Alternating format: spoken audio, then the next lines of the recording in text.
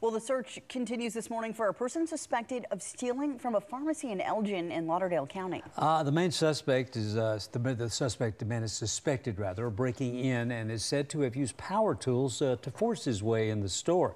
News 19's Mariah Wiggs joins us now with what he stole and how authorities are working to find him. Mariah. Good morning, Steve and Kelly. According to the Lauderdale County Sheriff's Office, the man is accused of stealing a number of narcotics from the Crossroads Pharmacy before running away. Now, if you take a look at your footage of the pharmacy at the time of break-in, Sheriff's Office Investigator Jonathan White told News 19 that a man was caught on surveillance footage breaking into the pharmacy at around 3 a.m. Friday, February 17th. Less than a minute later, he was gone. White says you can't see much from the angle, but he's hopeful that someone will be able to recognize him.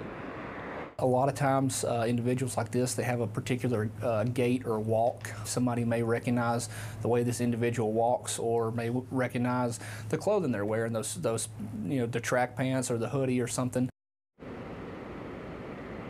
And here's another quick look at the suspect. If you think you may recognize this person, or if you saw anything suspicious in this area around 3 o'clock that morning, you are asked to call the Lauderdale County Sheriff's Office immediately.